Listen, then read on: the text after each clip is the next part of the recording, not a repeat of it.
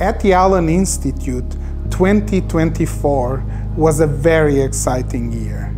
Lots of scientific discoveries, new and exciting partnerships, and also investment in novel technologies that will allow us new discoveries, like, for example, proteomics or AI.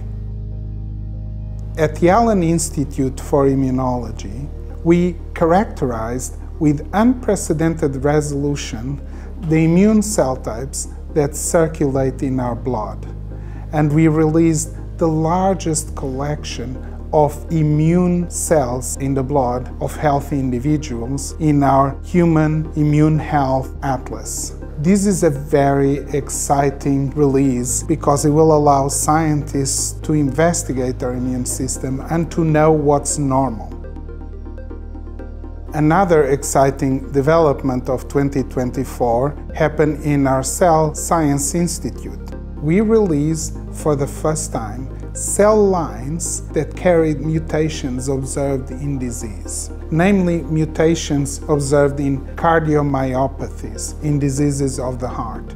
And we think these cell lines will help the community do discovery into the nature of heart disease and eventually improve and advance health in that area.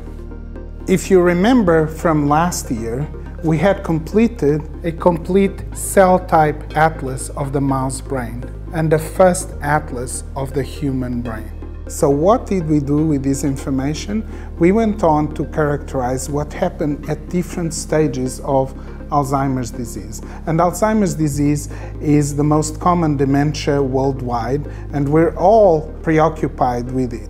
So what our team found was that from very early on, even before any pathology is noticeable, there are specific cells in particular places in the brain that die very early. And then as diseases progress, other cells die, and some are very resilient to the end. So we have, I would say for the first time, a map of vulnerability and resilience with cell type resolution in Alzheimer's disease. And this is very hopeful for understanding the disease, for diagnostics, and hopefully in the future to prevent the disease.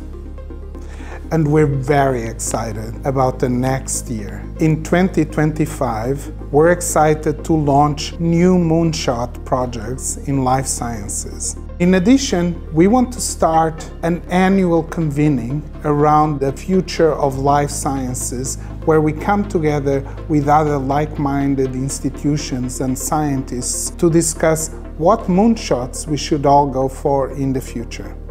And we'll continue our effort in the democratization of science and the democratization of knowledge by opening here inside our institute an education lab that can be used by the next generation of scientists.